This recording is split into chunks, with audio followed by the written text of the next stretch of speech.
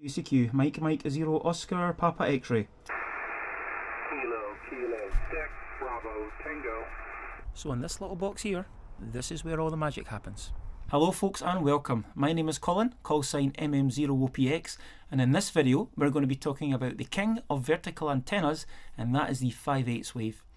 Now, with the exception of the 10 meter band or perhaps the 11 meter band, 5/8 wave don't seem to be that popular. I don't see a lot of them about. I don't see them for the other bands readily available on the market. So I decided I actually wanted to build one. I thought it was a very interesting antenna, and it's on paper, modelling wise, it certainly gives an advantage over a quarter wave or a half wave. Now, how much of a advantage in the real world that gives you, that's a little bit debatable, but I want to give one of these antennas a go. Now, obviously, because the antenna is 5/8 of a wavelength, it can be very long. So I've made this antenna for 17 meters.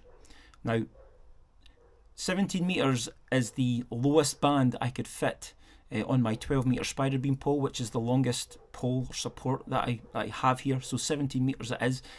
But not only that, 17 meters is probably my favourite band, probably because it's not a contest band. You've got a lot more chance to work DX on that band because you've not got these super stations with the multiple stack Yagis, people running big power.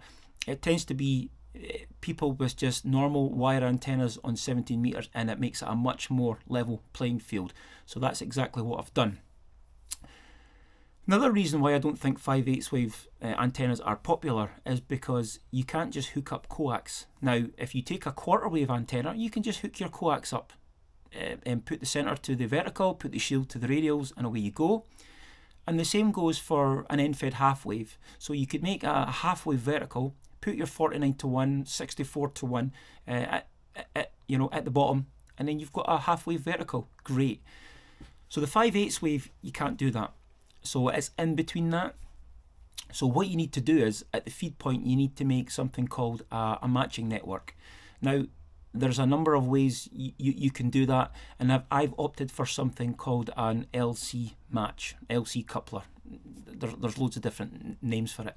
But in essence, what I've done at the feed point is I've added a little bit of inductance and I've a little bit of capacitance. So our inductor is just a little coil of wire, and our capacitor, which is effectively two conductors with a piece of insulating material in the middle, and I'm going to show you that shortly.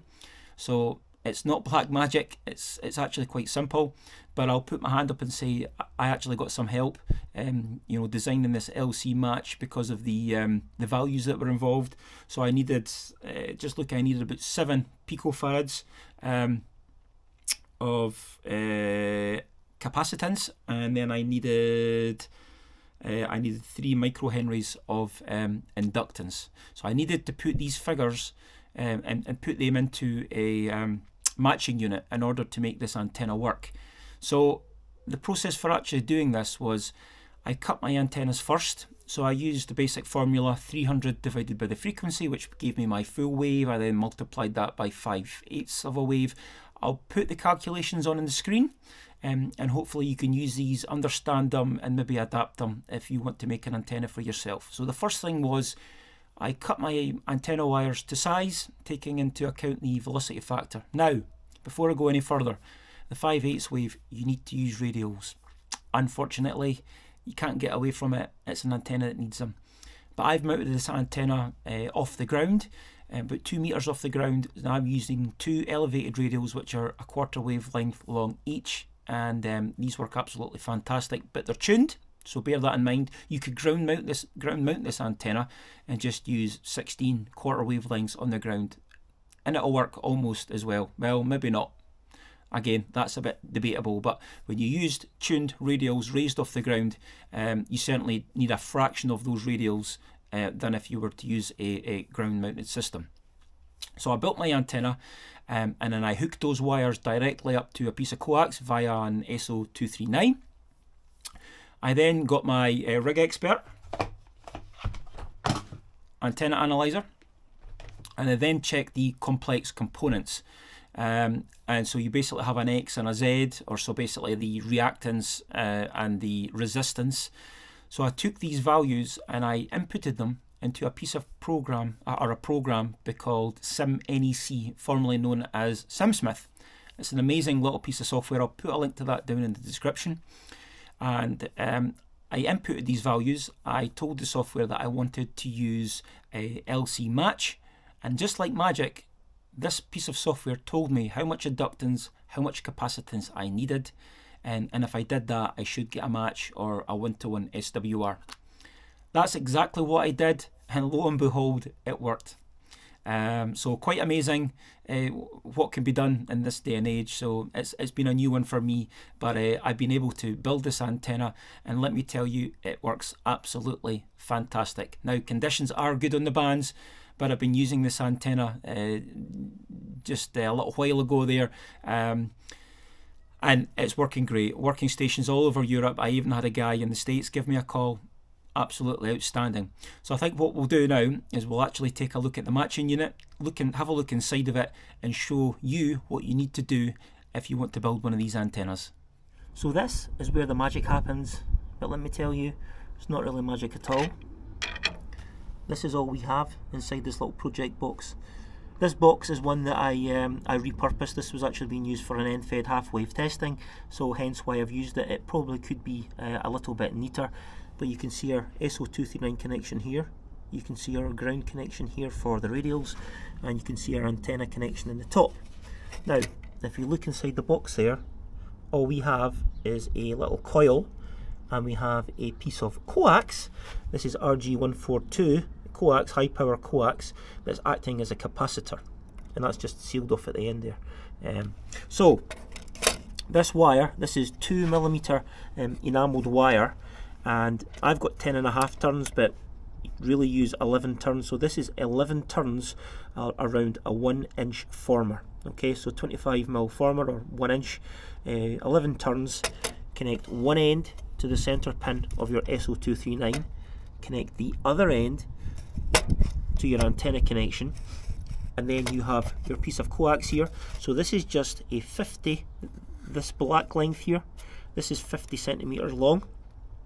So cut your 50 millimeters long, I do apologise, or 2-inch long. So connect one side, doesn't matter which side, so I've connected the centre conductor to my ground connection, and then the shield side of this little bit of coax I've connected to the antenna side there. So this is our little LC match, and it works absolutely fantastic. This type of match is completely adaptable. You can do this for any band of your choice, so I do urge you to give it a try. So if we go and take a look at this antenna in the flesh, we can see that it's actually really simple. It's literally 3 bits of wire with this matching unit. So that's the matching unit itself. We've got the vertical element running all the way up this 12-meter spider beam pole, and then we've got 2 quarter-wave radials, as I've talked about, and these just run over 2 electric fence poles. So 2 of those, and then of course we have our coax, which runs back to our shack. So an incredibly simple antenna if you want to do this yourself. Now if we actually take a look at the SWR charts for this, you can see that they could be better, and that's not because the software's out, that's just because of me. And I could have, I kind of made a little mistake when I was making the inductor. It was just a little bit short. That's just my measurement error. If I added another turn, then it would have been right. But as you can see, at the bottom of the band, it's like 1.3. At the top of the band, excuse me, it's like 1.5. So still a fantastic match. It just shows that the software works. Mike 0, Oscar Papa X-ray, good afternoon, Delta Fox 0, Delta Alpha, DF0 DA.